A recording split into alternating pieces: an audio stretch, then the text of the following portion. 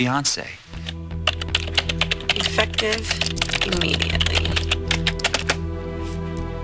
You're going to love this. I'll be sure to send you a copy as soon as I'm finished.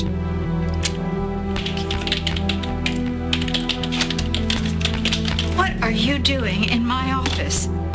Oh, I can see how you would be confused with your picture plastered everywhere, so let me clear it up for you. Fusion is my company. That makes this my office. Don't let my door hit you on the way out. You crashed this company's computers. You practically drove Fusion into bankruptcy. So as far as I'm concerned, you have given up all rights to call this company yours. You know what's so funny is you profess your love for Greenlee, but it's so obvious you don't respect her. If you did, you wouldn't keep showing up here trying to interfere in her life. A life that you saved. I bet you never let her forget that, huh, Hayward? Greenlee is not getting married to me out of some mistaken sense of obligation. She's trying to move on with her life. Why can't you just let her be happy? Go play the White Knight somewhere else. Greenlee doesn't need rescuing. Okay, if you think this is a game, Hayward, you're the one who's going to need rescuing. I may have been gone for a year, but that doesn't mean I've given up my rights to anything. I'm taking back what's mine, whether you like it or not. That's what you think. You did everything you possibly could to destroy Fusion. I'd rather see Fusion go under than have you be any part of it. I see. Well, if it weren't for me, Fusion wouldn't exist. Have you been sniffing the samples? Kendall and I created this company with zero help from you. Greenlee, I gave you your start in this industry. I hired you at Enchantment. I taught you everything about color palette and corporate politics, and you took what you learned and you co-created Fusion. And when Fusion faltered, I'm the one who brought it back from the brink. So as far as I can see, you should be thanking me, not feel threatened by me. Especially since I only stepped in at Kendall's insistence. And we all know you and your daughter are quite the team. Both of you sleeping with Ryan in one short year. Both Kendall and Ryan thought they had lost you. They were both mourning their loss of you. They turned to each other for comfort in their grief. Convenient excuse. What's yours? You sure as hell weren't grieving a loss when you made a play for Ryan. Unless, of course, it was the loss of your pride. You know, you are so busy lashing out that you do not see the facts. Ryan and Kendall are long over. Ryan and I are too. Very noble of you to step aside after I came back. You know what? Just for your information, Ryan and I broke up before we even knew you were alive. Colby, I thought you went to bed. Hoping is more like it. That way you and Scott can stop pretending you're writing a report together and really get down to business. A quickie. Right here on the couch. You have a very active imagination. If your father comes home, tell him I went upstairs to take a bath. Yeah, tell him yourself. 'Cause I'm spending the night at Karina's.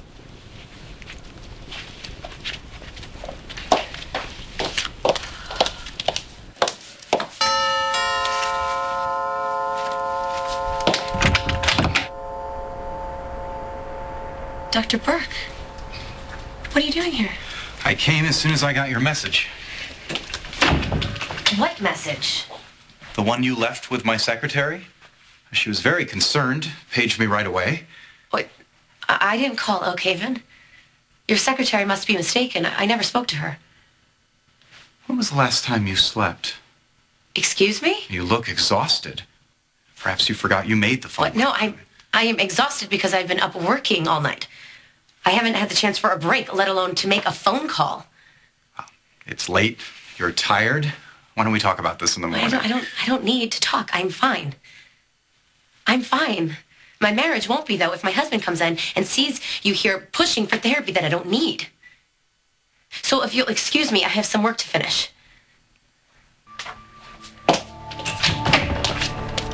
Call me if you change your mind.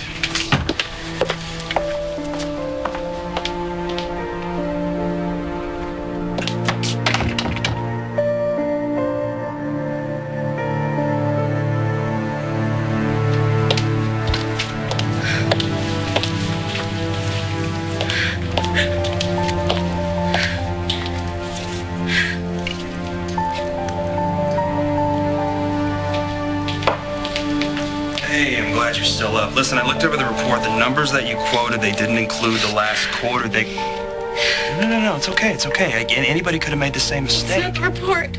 I feel like everything in my life is falling apart.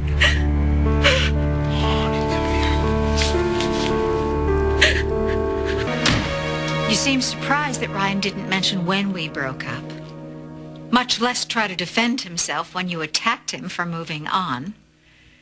But it doesn't surprise me because that's the kind of person Ryan is, more concerned with what's best for others than himself. I don't need you to tell me who Ryan is. He proved it while I was gone, showing his concern between the sheets. Oh, that's it. I mean, I have had it. We have all been trying to celebrate your miraculous return. Oh, even I have tried to overlook our past problems and your current tantrums. Tantrums I learned from your inspirational teachings in enchantment? Miracle or not, I will not stand here and hear you badmouth this decent man, Ryan, who for God knows why loves you more than anything. I just can't believe that I encouraged him to fight for you. Because you don't deserve him. You could never make him happy. And you can? You have convinced both Ryan and Jackson that you are this delicate little flower who needs protecting. But the truth is you are just too spiteful to die.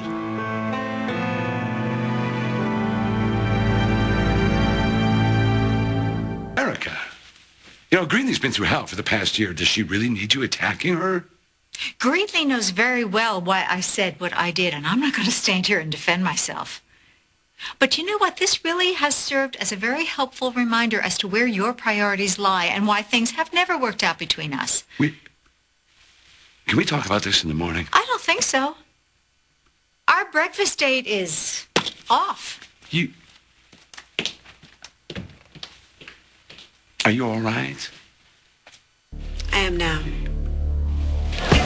The worst part is that David might actually get away with this because he has Angie exactly where he wants her. You know what? I say the way to do this, the way to stop him is to take a page out of his book. You get it? Any ideas? I got one, but I'm going to need your help to pull it off. Dr. Hubbard may have... You tell me about the wedding. I knew you'd try to stop me. Well, that's a safe assumption given the fact you're about to marry someone you don't love. Think what you want. I'm marrying David. Tomorrow. Oh, come on. This is insane. I mean, do you really expect me to be supportive of you marrying a man who kept the fact that you were alive a secret for a year? No more than I would support whatever's going on between you and Erica. I have to hand it to her. She wasted no time. Broke up with Ryan, moved on to breakfast with you. Oh, look, did you and Ryan get enough of a chance to talk about all this? He told me what he thought I wanted to hear, but it doesn't change anything. Greenlee, I know you're hurt, but marrying David Hayward is not going to make the pain go away. If anything, I promise you it's going to make it worse. I didn't come for a lecture. Wait. How'd you know I'd be here? I didn't know you'd be here. So you came looking for Erica. We were going to have some dinner together. Oh my God, this just keeps getting worse. How many times does that woman have to break your heart before you learn? Can we drop the subject, please?